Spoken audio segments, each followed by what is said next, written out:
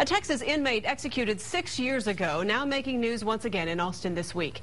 An appellate court stopped the hearing to exonerate Todd Willingham yesterday.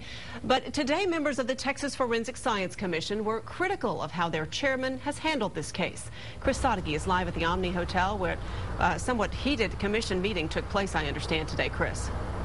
Yeah, that's right, Leslie, because there are scientists on this commission who want to hear the Willingham arson case further because they say that's what this commission is designed to do.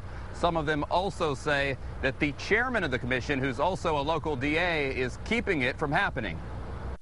A guilty monster. That's how Williamson County DA and chairman of the Forensic Science Commission, John Bradley, described Todd Willingham. And others sitting at the same table wonder why that opinion is coming from their own chairman.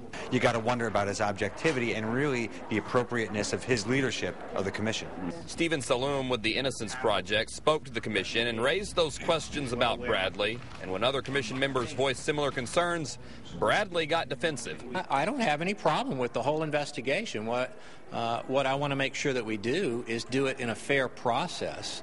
The commission says it's their job to investigate the science concerning cases such as Willingham's. He was convicted of murdering his 3 young daughters in a 1991 house fire and executed in 2004. But the chairman says that case has been heard, tried, and upheld enough. And now it's becoming a political game. We have to be careful that we don't allow outside influence from people who have agendas on the death penalty to dictate what the science should mean and what it should turn out to be. When you make a district attorney the head of a scientific entity, he just doesn't really understand how it needs to do its work. Saloom thinks Bradley's trying to stop any efforts to exonerate a man that the state executed. But Bradley says an exoneration should be legit and not the way it was tried this week. It's pretty ridiculous to have this court of inquiry at the time that we're doing this. I think the public can see that for the sham that it is. So Bradley says he wants to do it the right way, and they are in the works, or trying to get in the works, getting the state fire marshal and other investigators to their November meeting to further discuss the Willingham evidence. We're live on the south side. Chris Sadeghi, KXAN, Austin News.